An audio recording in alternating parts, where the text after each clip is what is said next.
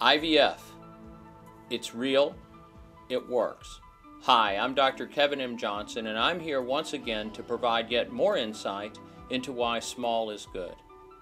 I know what you're thinking. You're already convinced. Okay, but here's more. This procedure was first successfully used in humans in 1977 in England by Drs. Edwards and Steptoe. The scientific importance of this discovery was recently recognized with the awarding of the Nobel Prize in Medicine to Dr. Edwards. To date, millions of babies have been delivered worldwide as a result of this treatment. The procedures to achieve IVF pregnancy have become increasingly simpler, safer, and markedly more successful.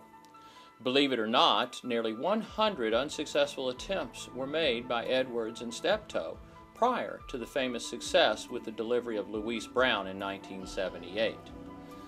The first major leaps in IVF success came in the mid-90s and have continued at breakneck speed to the present.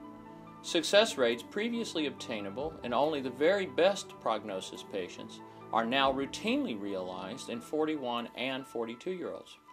To achieve pregnancy as a result of IVF, several steps are necessary. 1.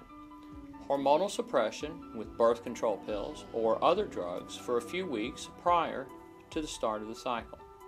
2. Stimulation of the ovary with naturally occurring hormones called gonadotropins, LH and FSH, for 9 to 12 days to produce approximately 9 to 15 eggs. 3. Retrieval of the eggs from the ovary using ultrasound. There are no incisions. 4. Fertilization of the eggs and cultivation of the embryos in the laboratory. 5. Placement of the embryos into the uterus for implantation from 2 to 6 days later. 6. Remaining high-quality embryos are cryopreserved for later use. There are many reasons for the marked improvement in IVF success rates in the last 1.5 decades. Certainly, the development of new and more purified drugs, along with innovative stimulation protocols, have played a significant role.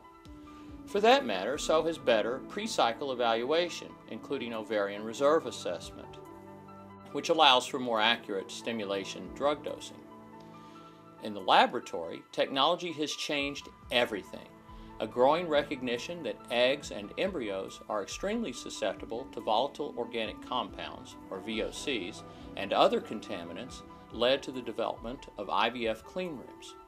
ORH set the standard with the installation of the first certified IVF cleanroom in the Pacific Northwest in 2000.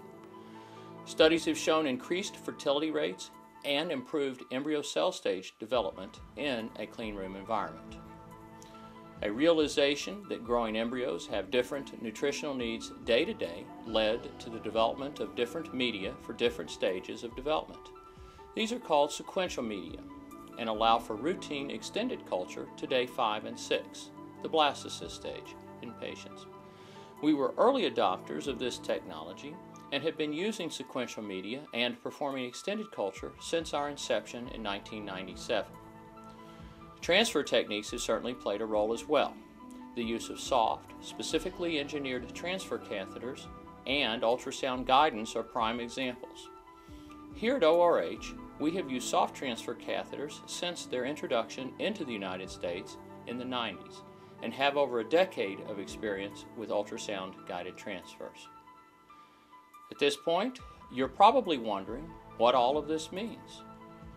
That's easy. Here's what it means. Small is good. The results are extraordinary.